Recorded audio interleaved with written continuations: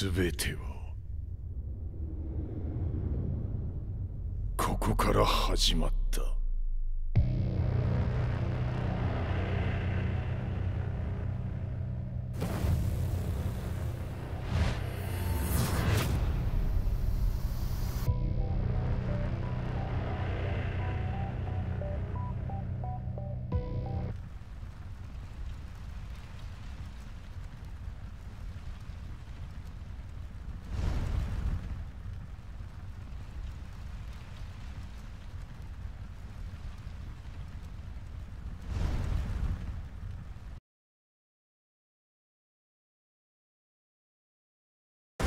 Get ready for the next battle.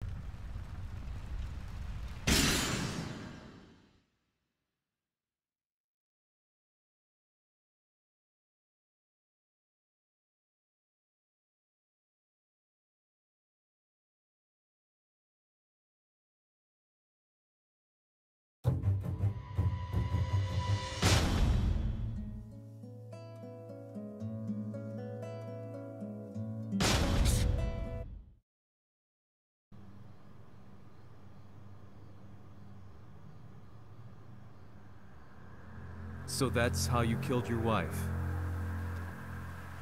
もともとわしを殺すために三島家に送られた女ならば花から殺す運命。 But why did you drop Kazuya off a cliff? He was just an innocent boy. 和美の血を受け継ぐなら人間でないと考えた。落とせば死ぬであろう崖に落とし生きて戻れば人間でないということになる。そして奴は案の定それでは死ななんだ。今思えばわしはあの時和也を殺しておくべきじゃった。もうわしに残された道は一つ。すべての真実を語り世に是非を問うことだけ。 家族を殺され、貴様はわしを恨んでおるのだろう。 How do you know about that? バカめ！貴様のことなどとうに調査済みじゃ。バックにナースたちがいることもな。 Let me go! Just let me know one thing! What does this war mean to you?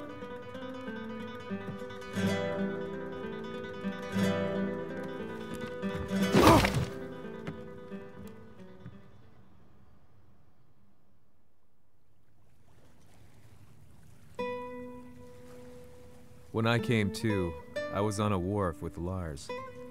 I had no idea where I was or what he was doing there. Lars said he'd received a message from the Zaibatsu telling him to come here.